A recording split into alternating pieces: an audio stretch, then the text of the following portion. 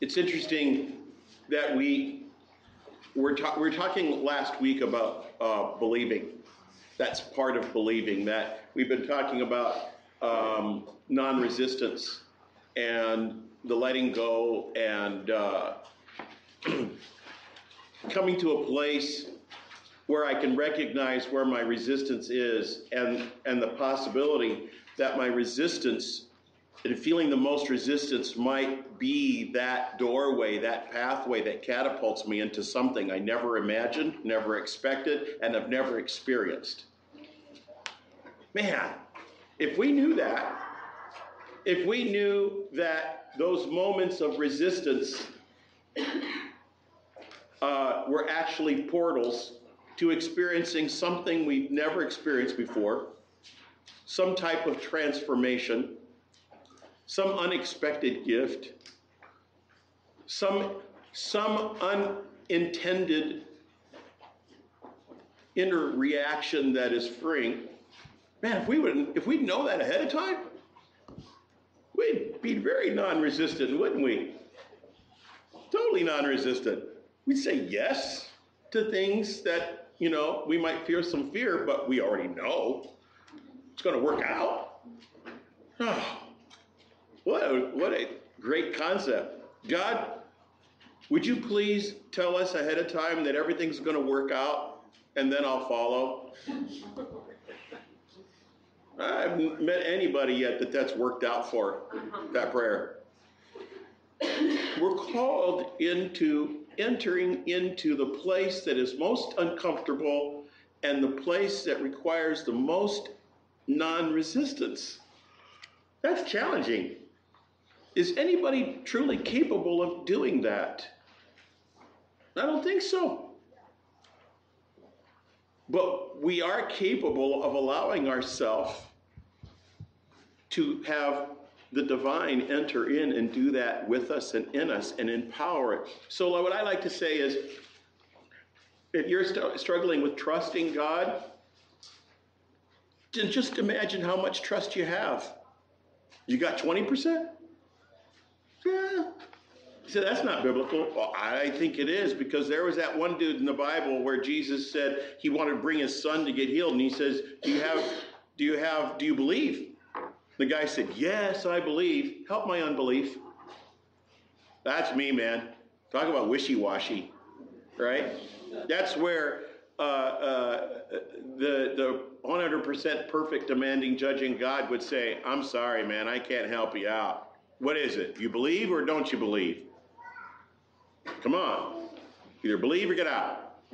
Or as they used to say back in the 60s, 70s, get right or get left. You see the rapture thing? Get right or get left. And if that's the God you believe in, I think that's unbiblical. Because it says, I believe, help my unbelief. That means he understands us in our weakness. What if he just said, how much belief do you have? About 20%. Okay. Can I cover you on the other 80? How about if I give you the 80, you offer 100% of the 20? Could you release 100% of the 20% of the willingness to trust? Oh, that's different, isn't it? That's what it means was take my yoke upon you. When he said, take my yoke upon you, take my harness on you. You wear my harness, I'll take your harness. Your harness is way too heavy for you. You built it way too heavy. You got consequences more than anybody could carry. How about you let me carry that? And I'll give you the burden of carrying, letting go. What do you think about that trade-out? What do you think about the trade-out of us casting our cares upon the Lord, of saying, I can't handle the consequences that I have created for myself. I can't handle facing the life that I have created in my humanness, in my fears, in my thoughts. I can't handle this, God. Okay, how about you give me that yoke around your neck, and I'll put my yoke on you, which is grace. Would you be willing to? Yes, I will take grace if you will guarantee me it'll work out in my favor. Okay. I will take on all of your anxiety and your worry if you'll let go of the handrails. Well, could you put the new life, like slip them into my hands without me having ever a feeling of being absent of the rails or of the training wheels? Can you eliminate the gap of unknowing, the gap of emptiness? Because if you'll do that, God, yeah, I'll follow.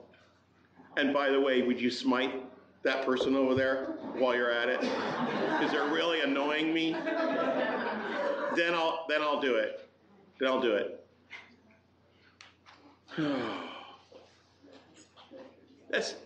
We can't negotiate with God. You can't negotiate with God for only one reason. If he gave you the pathway to absolute total freedom, why would you accept a percentage of slavery by holding on to your own control? And you know what? He knows it's hard. This God, and who, by the way, I refer to as he, but it's because it's the only language we have. Otherwise, I'd be leaving that space empty and going, because it's a mystery. But he sympathizes with our weakness. Look at the scripture of meditation I gave you.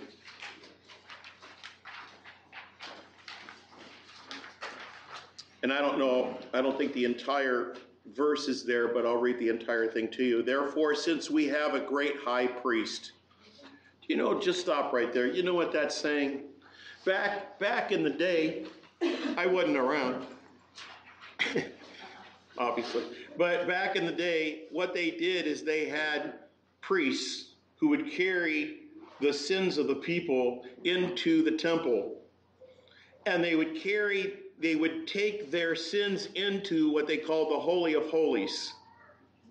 And in that temple, there were several walls that you needed to go through to get to the inner sanctum, the Holy of Holies. And in the Holy of Holies part, where the Spirit of God resided and judgment was done, the high priest would take the sins of the people into that area and ask forgiveness for the people, which meant that if he was going to go in there and ask for relief to the people, he needed to make sure he was pure. He needed to make sure that he had no sin in his life. Talk about a lot of pressure on a high priest. They were so concerned about it, they would tie a rope onto his ankle in case when he went into the Holy of Holies, he had sin in his life and he would die on the spot, and then they could just drag him out and clean the temple. Okay? That was the ritual that was going on. So they needed a high priest who was going to carry the sins of the people into the Holy of Holies. If you go into the Catholic Church, you see they have kind of a symbolic barrier that you see in the Holy of Holies kind of a thing, the sacred center of that place. And so he would take the sins of the people. So when Paul is talking to the Hebrews, he's talking to a people, which, by the way, a little piece of heresy on my part, they believe now that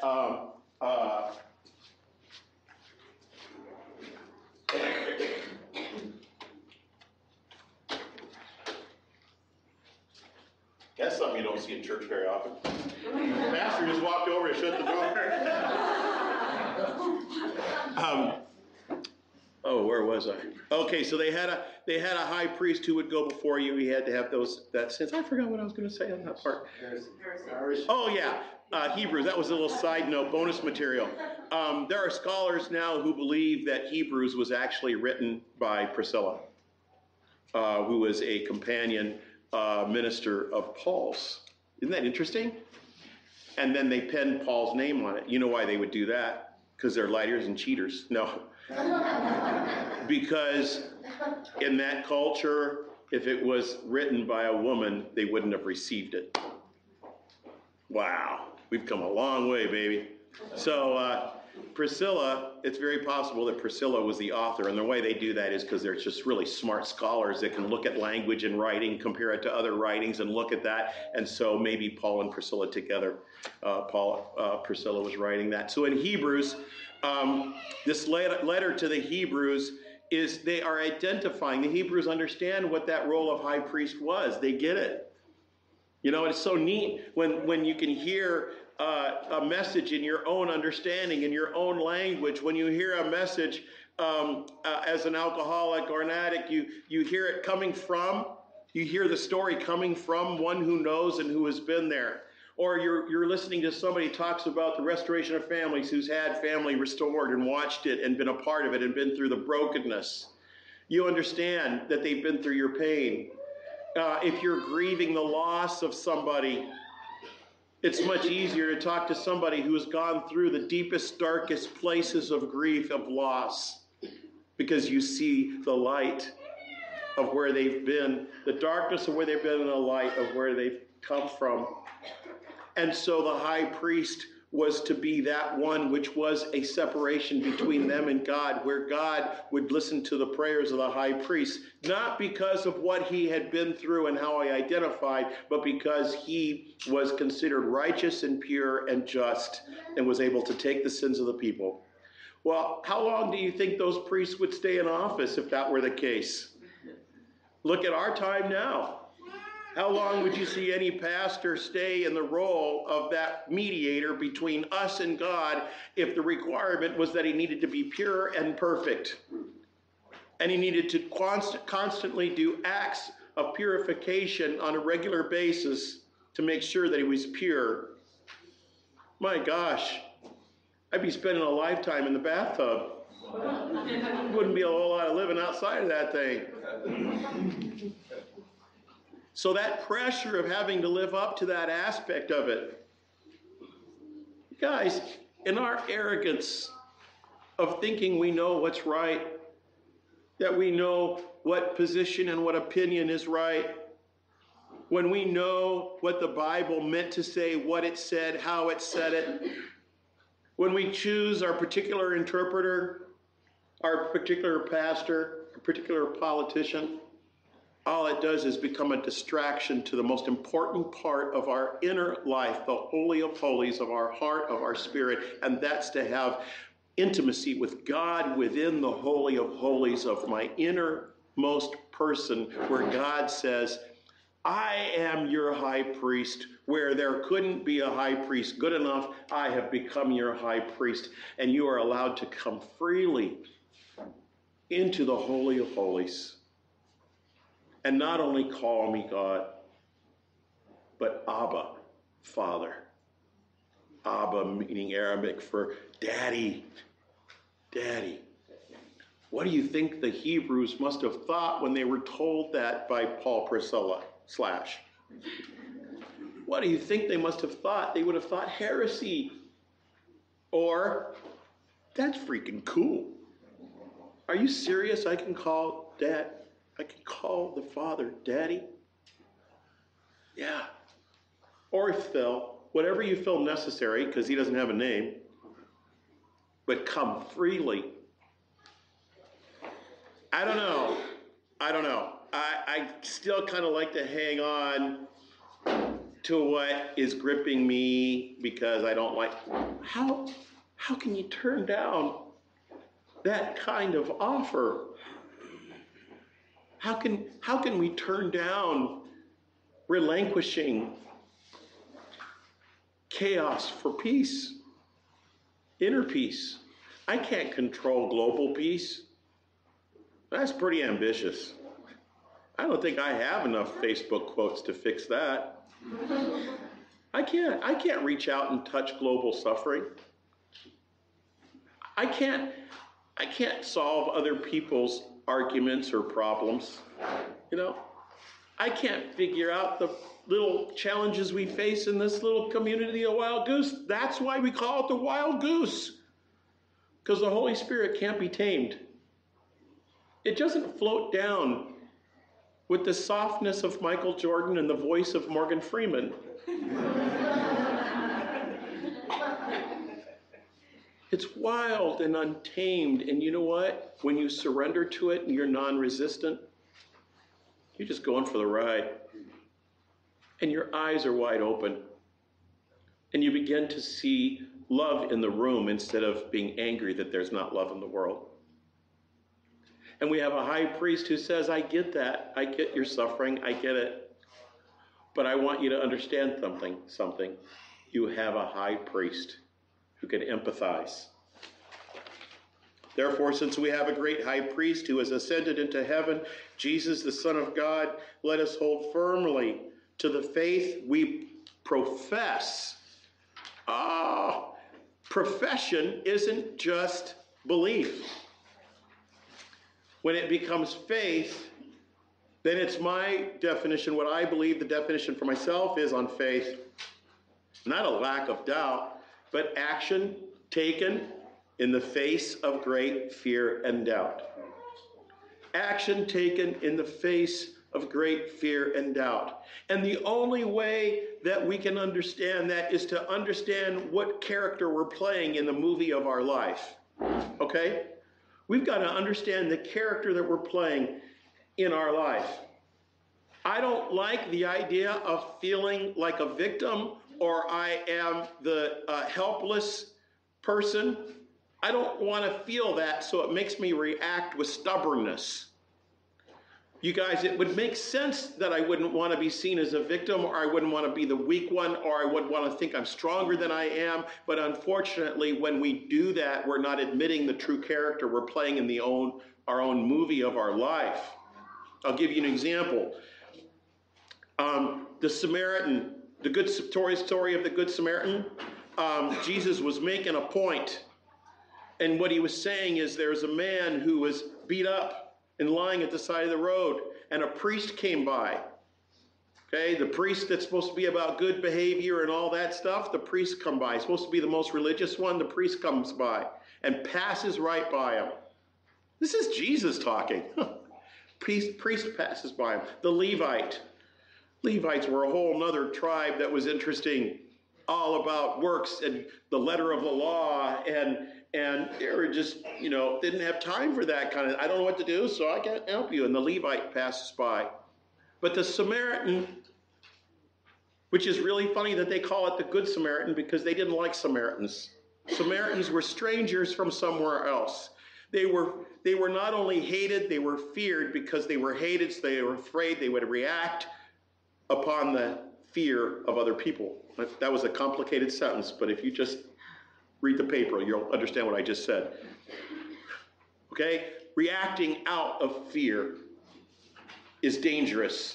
Okay? So this Samaritan person that was ostracized, seen as a bad person, is coming by and turns into the Good Samaritan without relinquishing his role, and picks up the person beaten up, takes him to a hotel, says if it's not enough, call me, I'll pay for an extra day, gets him some stuff to eat. Jesus' point was trying to get it right and be holy and perfect is not a good negotiating tool for something that is given as a gift. The Samaritan was better off than the priest and the Levite. Okay? Because he understood who the character that he plays in his own movie is. It's not the Samaritan, it's not the Levite, and it's not even the Good Samaritan. It's the guy who's beaten up and lying on the street. We keep putting ourselves in the judgmental role of, oh yes, I should be a better person by being the Good Samaritan. No, I hate to tell you, but you're the one broken on the street. That's a switch. See, there's one side that says you should not be like the Samaritan, the Levite. You should be like the Good Samaritan. The other side is saying, you need to get it together and be the priest and the Levite, but that story screws it up. But the third way, the mystical way, is recognizing I'm the person lying on the street, and I was never expected to pull myself up from my own bootstraps because I didn't get any boots when I went down to the family shelter garage sale. So I need others and I need God, and I recognize my condition and I am the one lying on the street. Did you ever see the the video of the story about the Hoyt father and son that raced in the Ironman. It's a YouTube it. It's a spectacular video done by ESPN, and the background of the video is Nicole Mullen singing "My Redeemer Lives." Brings me to tears every time I watch it, because that son is an adult that is ravaged with cerebral palsy.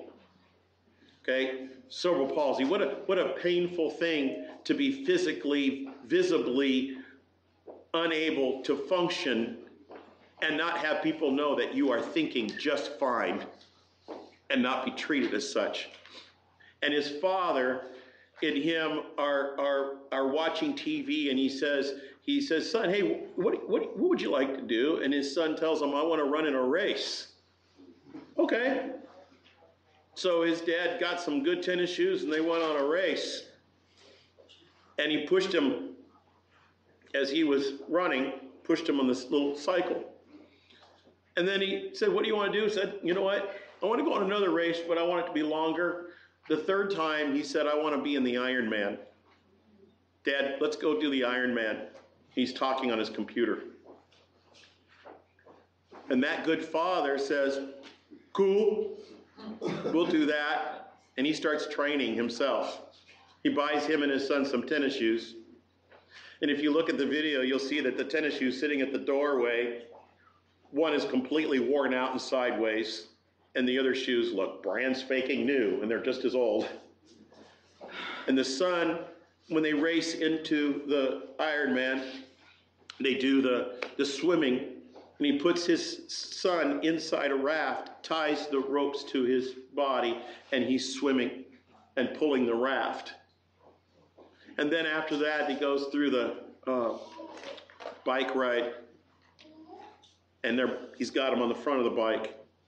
And then in the last piece, he's running, and he's pushing the son in the chair, and his son is shriveled, and he's taking it in. The father, you see the veins popping out of his neck and the sweat running down his head, and he's pushing the son. And as they're getting to the finish line, the people who really get it are staying there cheering for them, and they didn't come in last, by the way.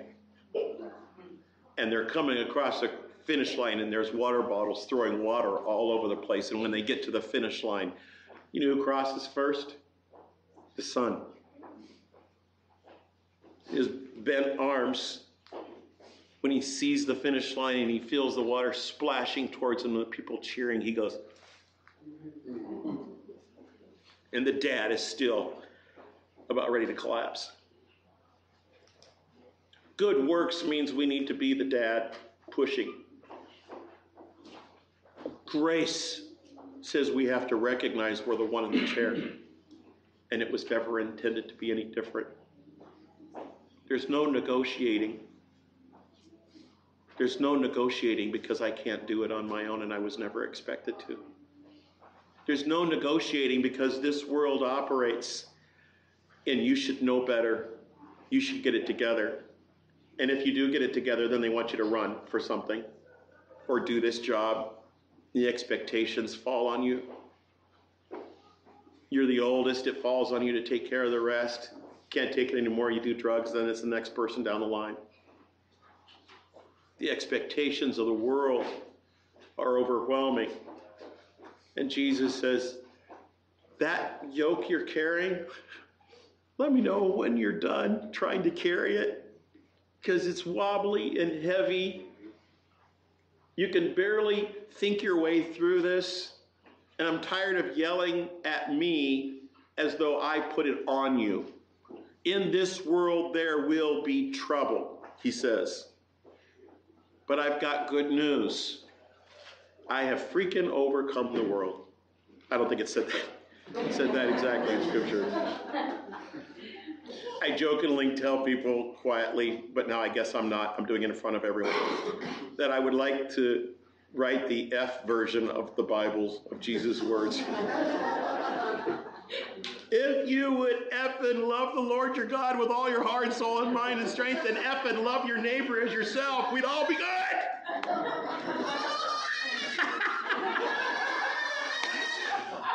Charlotte. Shine on me, Charlotte. But that's the intensity, that he's crying out to us to say, I get it, I get the burden. But don't you have enough to worry about, concern yourself about? Don't you have enough of influence in your own world that you're going to need my strength, my hope, my peace, my joy? So lift up your hearts, all you people, and celebrate that you already have everything you need. You may not have everything you want, but until we recognize that the character we play is the one in the chair or the one in the gutter, and we keep comparing ourselves to the Samaritan or the Levite, or yelling at the Samaritan and the Levite to stop being, or the priest and the Levite, or yelling at the priest and the Levite that they should be more like the Samaritan. Don't you love the observers in the world shouting at everyone, saying you should be more like the Samaritan, and Samaritans, you should be more like the priestly ones? And they don't realize they're with us lying in the gutter in desperate need.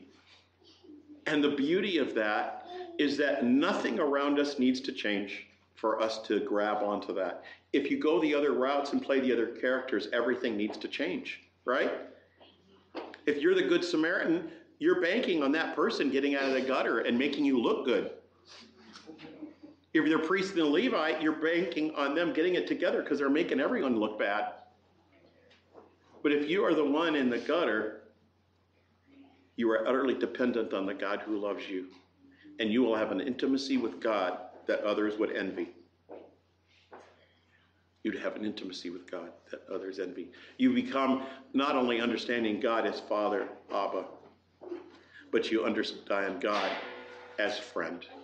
And if there's any reason to understand the Trinity, then it's understanding that Jesus is the reflective nature of God's compassion who can empathize with us. Jesus, the Son of God, let us hold firmly to the faith that we profess. Let us walk in that which we believe. For we do not have a high priest who is unable to empathize with our weakness. Doesn't that mean more when we understand what the high priest role was?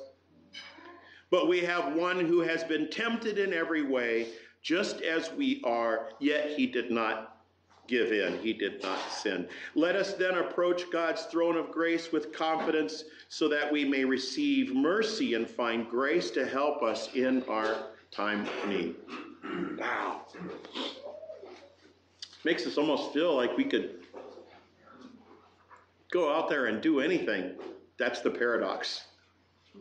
Strength and weakness. When I say I can do anything, I have limited power. When I say I can do nothing, except which God strengthens me in, I have unlimited power. You see that? When I say I can do this, or I should know better, and I should be able to do this, I am punishing myself and trying to make myself into a priest or a Levite, or the high priest of my own life. But when I say I will live the paradox of weakness, now everything is opened up. I'll close with this. There was a guy who dropped some weights on his neck, bench press. He could bench press a lot, okay? He was like ripple, ripple, ripple when he would flex, okay? And he dropped the weights on his neck, and they said that the amount of weight that fell on his neck should have crushed his trachea. And it didn't. And the reason they found out is that his muscles around the trachea had been worked out so much that they protected the trachea. That, when I read that, I was like, you know what? That's such a good metaphor for the spiritual life. We keep trying to strengthen the things that were intended to be weak, and we weaken the things that are actually strong. Quit trying to make your trachea strong, because it's designed to have the timbre and the resonation by its simplicity and its fragileness, so that it does good things when you speak, sing, and do other things.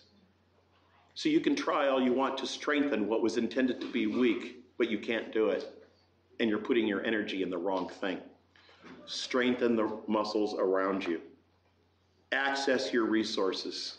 Talk to your loving friends without fear of they're going to think that I don't have it all together. Be open with yourself before God. Open your hands, open your heart, and let God penetrate to cut between soul and spirit and tell you the difference. To be able to cut between the word in the Bible and know the difference between judgment and expectation and compassion and love. And err on the side of belonging, not behaving, so that behaving will become a fruit of the Spirit. A fruit of the Spirit. Not a beginning to a better life, a fruit, a result of who I've been connected to, of who I've been hanging out with, and who I truly call the high priest. The only one. It ain't you, it ain't me, it ain't the priest, it ain't the pastor. It is God alone. And when you do that, when you feel the expectations of others, you can say this wonderful line that I heard one time. I will always serve you, but you can never be my master. I have only one, right? I think that's a signal from God.